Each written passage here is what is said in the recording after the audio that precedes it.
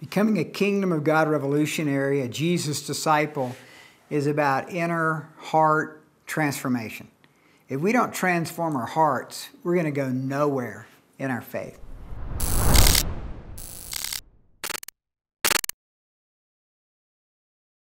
Faith comes by hearing, and hearing by the Word of God, but it's a heart transformation. It's about our heart. And in our heart, there's this longing for intimacy with God. And I found through the years that there's a really simple way to keep our heart growing and transformed in Christ, wherein we're developing an intimate relationship with God through the Holy Spirit working in our heart in our relationship with Jesus Christ. And I call it PB&J, for prayer, Bible, and journal. Now you think of PB&J as peanut butter and jelly, and that's only to help you remember what the point is. And so it's P for prayer, Bible, and journal. And there's something about the combination of prayer, Bible, and journal that really does help us grow. And so I referenced this one time earlier, and that is this aspect, you guys, of reading one chapter a day. Just taking one chapter as you're growing in Christ.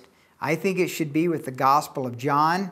So in the New Testament, you have Matthew, Mark, Luke, and John. The first three, Matthew, Mark, and Luke, are called the Synoptic Gospels. And then the fourth Gospel is the Gospel of John. And the reason I'm going to encourage you to be reading from the Gospel of John, if all of this is new to you, starting with the Gospel of John, is because this is called the Gospel of Belief. And as a new believer, as we're growing to be the revolutionary Christian that God has called us to be, our faith, our ability to believe God and rest in the promises of God is built around belief. And so what makes John so unique is he gives us these 7 signs of the kingdom of God, 7 signs of his deity. But you see belief again and again. Belief is repeated all through the fourth gospel because John is writing to new Jesus followers about their faith in Christ. So it's a very, what we call evangelistic gospel, the Gospel of John. So I would say start with the Gospel of John. And then the way PB&J works, and I've been doing this now for, I don't know, over 40 years, is to take time. I think in the morning, for me, it could be in the evening for you. It doesn't really matter what time of day, but take time to get alone with God. No distractions. Well, you could have music playing in the background, but no TV set, no interruptions. Try to find a quiet place. A lot of folks in our church love to go to coffee shops, but go to a coffee shop and get alone with the Lord. But take your Bible, and I'd say start with the Gospel of John. But first is prayer. So when I open my Bible, when I'm going to have the PB&J time, I open it and I start with prayer. And my prayer is, Lord, speak to me. Lord, open up my heart. Show me what I need to see from the Scriptures today to draw me more closely to you. Show me those things in my life that need to change, that are a hindrance in my relationship with God. And so, very simple prayer like that is where it begins. But then you start to read the Word. And you know, in John, as you're reading a chapter, God's going to speak to you. And we call the reading of the Word to be the Logos. And then when the Word reads you, we call that Rhema. And there's the spoken word, Logos. That's the Greek word here. But then there's the speaking word of God, which is Rhema, the Greek word for speaking. And so this is what you're doing, is you're reading the spoken word, the Logos, but then as you're reading, God begins to speak to your heart about something that He wants to accentuate in your heart and in your life. And that's why we do this. It's because God's speaking to us from his word. Through his Logos word, he's speaking a Rhema word to us.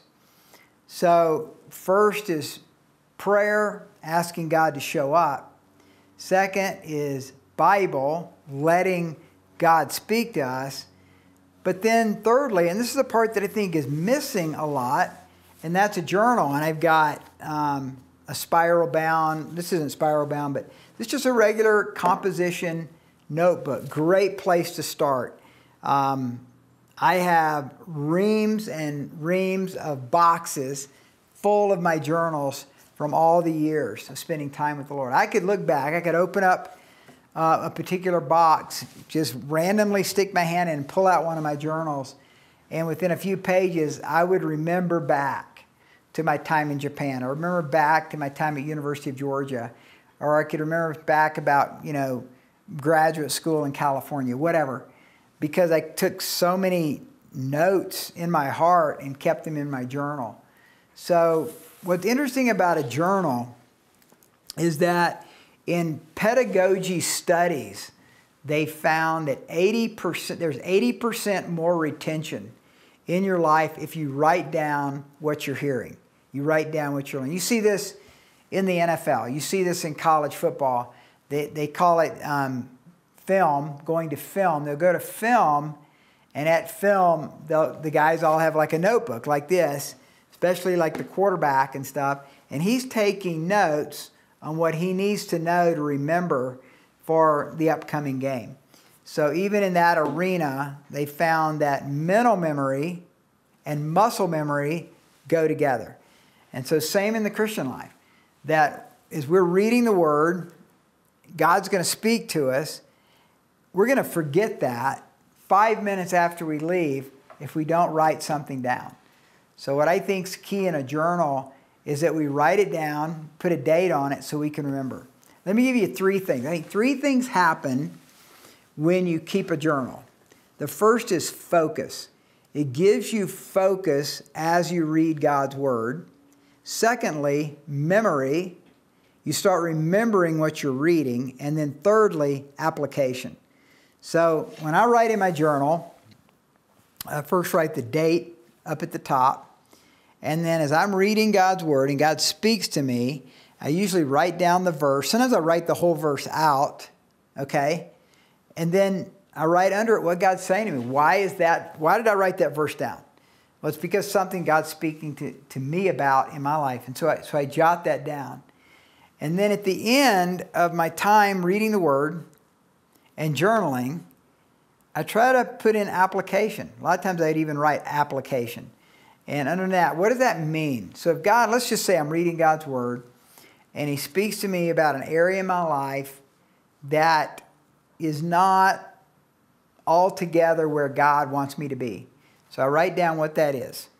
And then my application would be,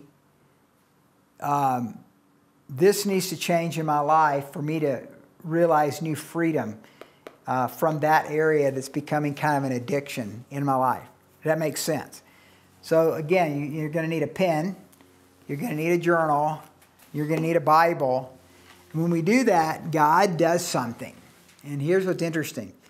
The recent studies in neuroplasticity have shown, and what that is that the brain, study of the brain, they call it neuroplasticity because they're finding that your brain can grow. And the reason you say, well, like, duh. Well, it's not really duh, because for years and years, there was this belief that after about 30 years old, you pretty much, your patterns and your behavior and even your brain was kind of stuck with where it was at that point. But they're finding that to be absolutely not true. And it's especially with people who read and people who write. People who read things, new things, write down what they're learning. Neuroplasticity studies are showing that you can actually increase your brain capacity, but also you can actually increase your IQ.